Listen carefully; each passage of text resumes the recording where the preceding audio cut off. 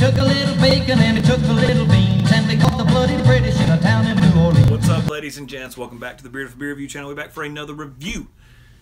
Just got done listening to Ribs and Whiskey from Widespread Panic playing their New Year's Eve show, and thought, hey, let's crack open a whiskey bourbon barrel-aged stout.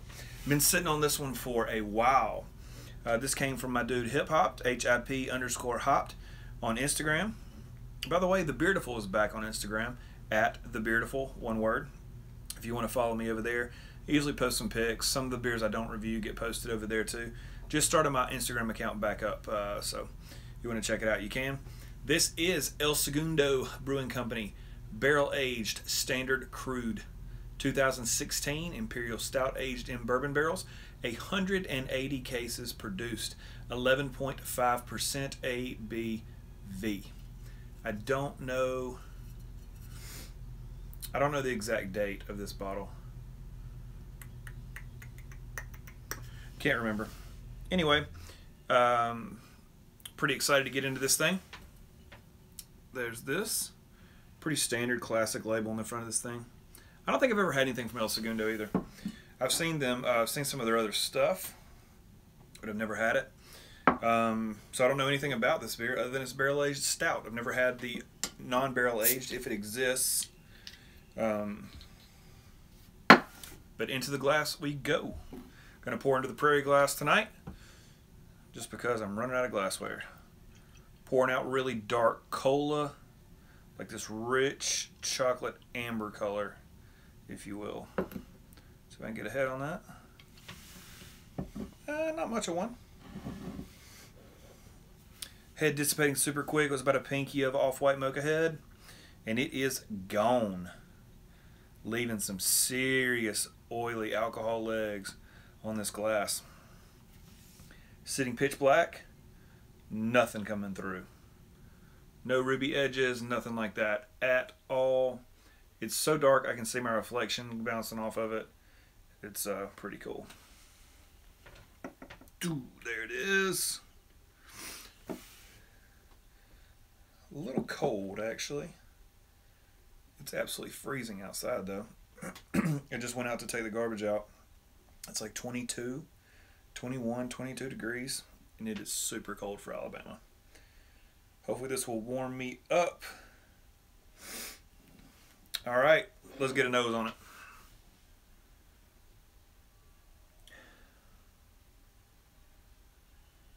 Got a big dose of sweet, like bourbony vanilla. The bourbon is there. The barrel character is there. Some rich roasted malts.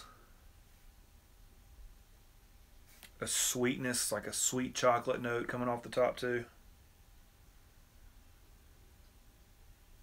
It reminds me a lot of that Prairie Noir that I drank a while back. I remember I did a blind battle against that in Black Note. This smells a lot like Prairie Noir. The vanilla is so subtle, but the bourbon is so present. Very, very nice nose on this thing. Oh man, that smells good. Really good. I don't know why I haven't drank this bottle yet either. There are some bottles I have. I have a 10-year-old bottle of Dogfish Head something. But I normally don't age beers longer than a year, and this one is coming up on 2 years, depending on when it was bottled in 2016. But who knows, man. Things get shuffled in the beer fridge, and they get moved to the back. I forget all about them. So, anyway, let's get a taste.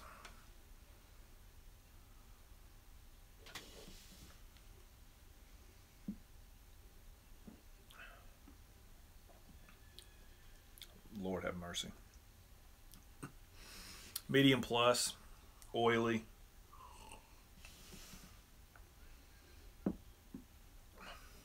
No, let's go with medium, but oily.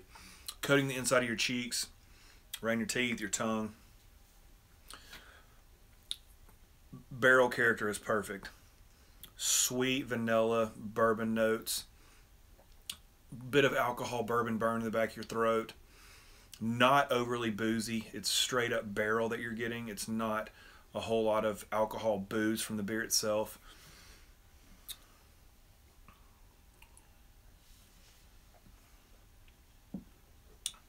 You've got the front of this beer is like that sweet chocolate mid palate. It becomes a richer chocolate, not as sweet. And then the back of this beer, the back of your mouth is this dark, bitter, char roasted note coming out of this beer. It's a beautiful progression across your palate for real.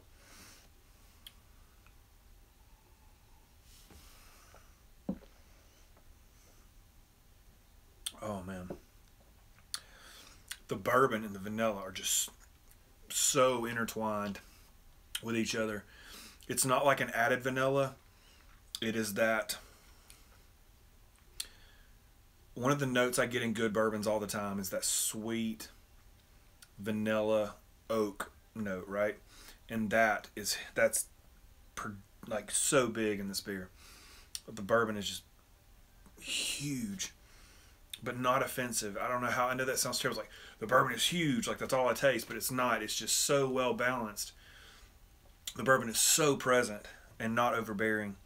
I am getting a little more alcohol burn right here. To be expected. Big beer, not offensive by any means.